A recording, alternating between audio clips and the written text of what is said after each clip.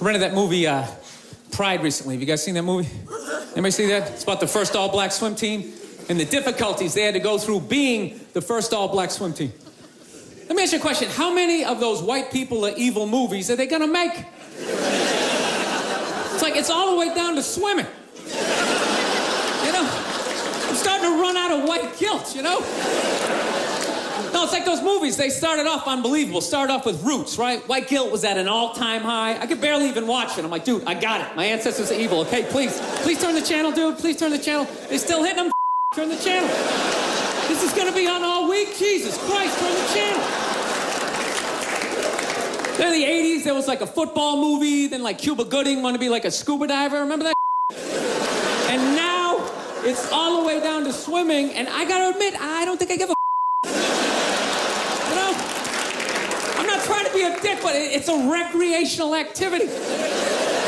Plus, I've been in pools. There's been black people in the pool, you know. I never saw any white guy like trying to like prevent people from getting into the pool. It's like they just like making this up. I'm not being a dick here either, okay? Just to clarify, you know, I just don't want anybody coming up to me after the show like, you know, I was thinking it, and then you said it. I'm not saying that I don't think black people should be allowed to put on some Speedos and go for a dip. I'm not saying that. I'm just saying these movies, like the characters aren't even believable. Like they always have to have like that, the over-the-top, uninhibited white racist character, you know? You know that guy, he's a guy like, he's supposed to represent all the white evil, you know? He's like the dude they always have like screaming during the movie trailer. They'd be like, they were the first all-black swim team. Get out of the pool!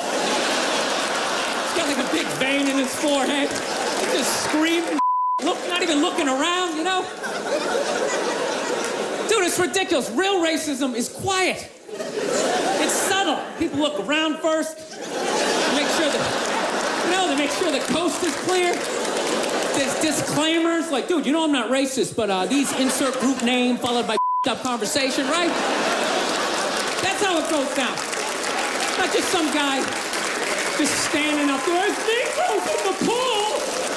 Do you approve of this? I work at the bank. Could I be fired immediately, please?